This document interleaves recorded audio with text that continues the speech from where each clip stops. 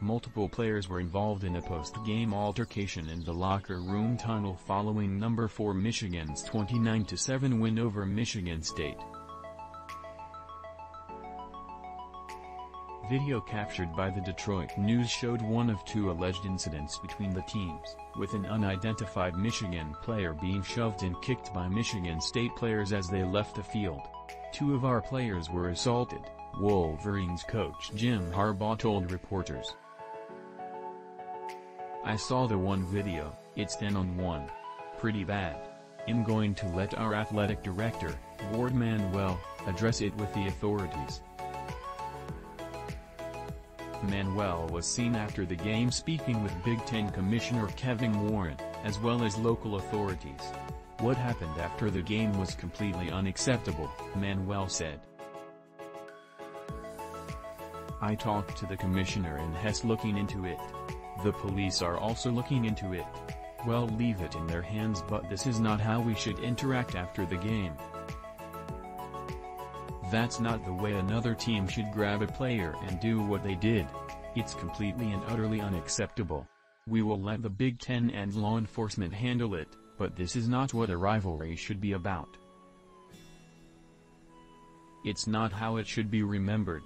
Harbaugh said one player has a nasal injury from the altercation, but did not name anyone involved.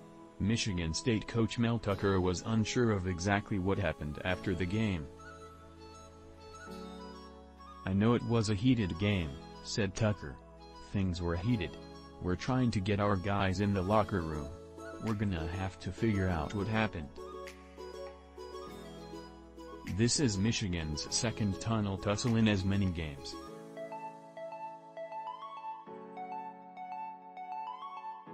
At halftime of a 41-17 win over Penn State, players from both teams got into a heated exchange, which led to a protracted tiff in the media between Harbaugh and Penn State coach James Franklin.